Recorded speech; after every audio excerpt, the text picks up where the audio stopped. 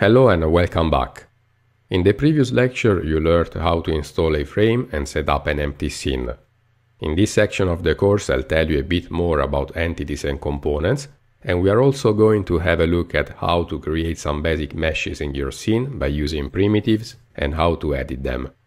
So let's get started. I'm going to use an A-box primitive to create a box in our scene. And apparently we cannot see anything in the browser because by default both the camera, that is our first person view, and the newly created primitive are at the same default position. On top of that, I still haven't modified the box color, and so at the moment we have a white 3D object in an empty 3D environment with a default white light, displayed in a web page with a default white background. I'm entering VR mode now, and in this way the default black color of the 3D environment will make it easier for us to spot our box. Then I click and drag the mouse to look down, and there it is, just under our feet. To move around you can use the WASD keys on your keyboard, and to exit VR mode just press the escape key. And now from this angle the box is visible in our web browser as well. As you can tell by looking at the syntax, primitives can be described as easy-to-use HTML elements. In the first lecture you learned that A-frame is an entity component system framework for 3.js. And indeed, under the hood the A-box primitive is just an entity with a semantic name that has a preset bundle of components with default values. That's why the box in our scene is white and has that particular size. So let's modify its appearance by adding a few HTML attributes, and I start with making it more visible using the color attribute.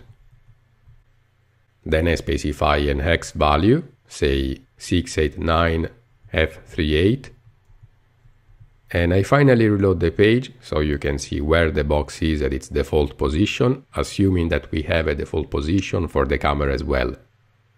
So again, I click and drag the mouse to look down, and then use the WASD keys on my keyboard to move around.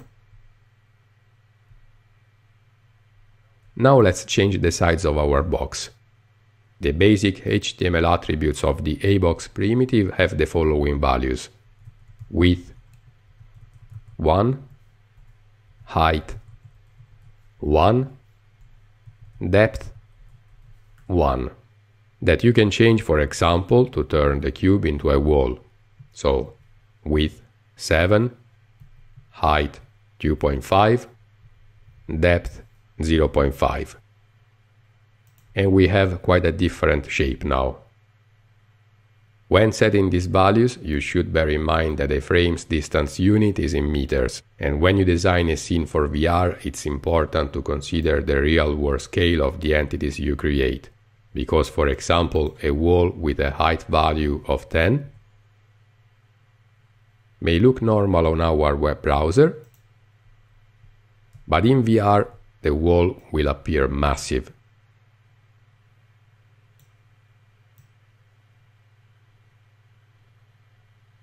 Okay, I'll set this value back to 2.5 and add another object to our scene that is going to be a cylinder.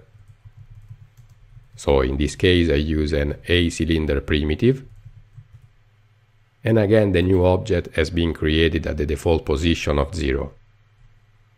Each primitive has its own specific attributes and properties.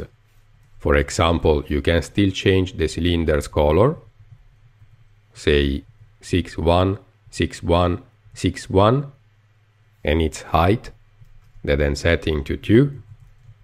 And then, specifically, you can change its radius, say 2 meters.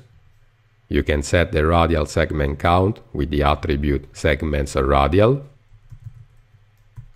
say 6.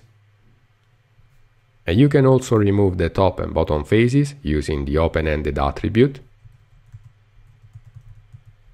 and setting its value to true. Finally, just like for all the other primitives, you can make its faces visible from both sides, setting the side attribute to double.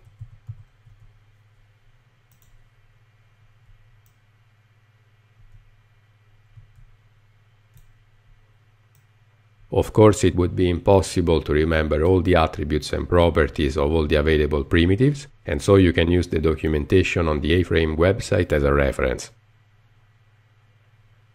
In the next lectures, we are going to cover some more HTML attributes to learn how to transform our primitives in the 3D space, and I'll see you there.